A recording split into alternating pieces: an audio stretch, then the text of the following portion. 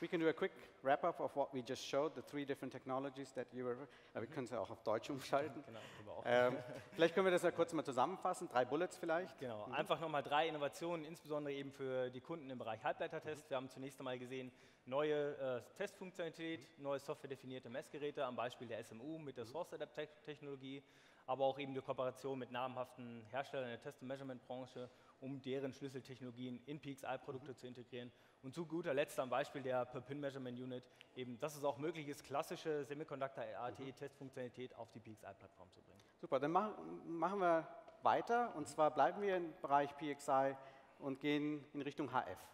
Und wir haben ja dieses Jahr einige Akquisitionen im Bereich HF gemacht, und vielleicht sollten wir mal den David Hall mal dazu rufen.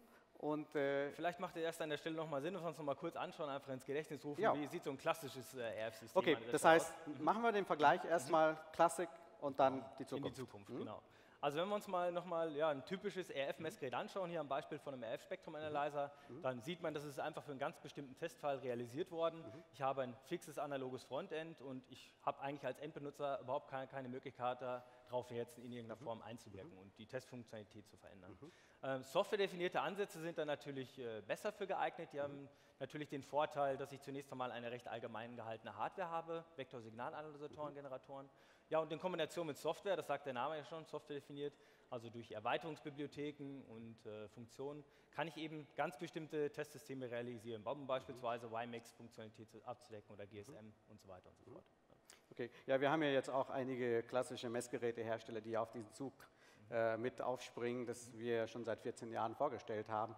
Allerdings ist die softwarezentrierte Vorgehensweise noch nicht ganz verinnerlicht worden von unseren Mitbewerbern. Aber nichtsdestotrotz, David Hall, I'd like to welcome you to the stage to talk about RF software and also the acquisitions that we did this year. David? Hey, Dave, man. Hey. Good to see you, Ron. Welcome to Germany. Always so jolly and pumped up. Thank you. Let's talk about software for RF and the acquisitions that we made some months ago. Where do we stand with it? Yeah, so this past June, National Instruments announced the acquisitions of 2 RF companies, Phase Matrix and AWR. So we'll talk about hardware in a moment, so let's first focus on software. So one of the areas that AWR helps our engineers is that it gives them a set of tools to help integrate the design through test of RF products. So one of the ways that we're attempting to do this through software today is by integrating measurements much earlier into the design flow than you were able to do before. Super. So AWR, I mean, we have all our measurement users, and it's a very specialized company, very esoteric, RF area. So maybe you can give us some details about what does AWR do? Yeah, so the 2 most popular tools of AWR are Microwave Office and Visual System Simulator. So Microwave Office is a PCB-level, component-level design tool, which allows you to do things such as laying out traces on a PCB and then simulate the response of that circuit. So it's a circuit-level tool. By contrast, Visual System Simulator is a system-level tool. And in an RF system, that would allow you to connect components such as mixers, amplifiers, and filters all together and then simulate the performance of that RF system. Wonderful. So we have the design domain covered through this acquisition. And then we have our flagship product, LabVIEW. So how are these 2 products working together? Excellent question. So the way that we're doing that, first of all, is through some tools in VSS to connect LabVIEW code. It's the LabVIEW integration node. Now, this is a feature that's not yet officially released. It'll be coming out in the next version of VSS. But what this tool does is allows us to get LabVIEW code into the VSS simulation diagram. Okay, so should we want to see an example? Yeah, let's do that. So what Christoph is going to do is show us a VSS diagram. Now, the diagram that he's showing actually has 4 blocks. We're first going to focus on the top line of code. So the first block at the top left is a block that calls LabVIEW, and effectively it's creating an LTE baseband waveform. So an IQ waveform is coming out of that block, and it's calling LabVIEW effectively as a sub-VI. Now, the simulated waveform goes into the simulated amplifier. You can see the amplifier on the screen, and notice that we've selected characteristics such as the 1 dB compression point, noise figure, and gain. So the waveform goes into the amplifier, and then the amplifier amplifies the signal, but also applies impairments. In this particular case, it's going to add distortion, much like an amplifier in the real world. Now, at the output of the amplifier, the waveform goes back into another LabVIEW integration node. This LabVIEW integration node calls a LabVIEW measurement VI, which is able to demodulate the signal and give us LTE measurement results. It's all simulation, right? It's all in simulation right now. But how about replacing the amplifier in the middle through a real hardware? Yeah, well, it just so happens that we have an amplifier in our PXI system. And so that amplifier actually represents similar RF performance to the one that we're simulating. Both amplifiers have the same 1 dB compression point and gain.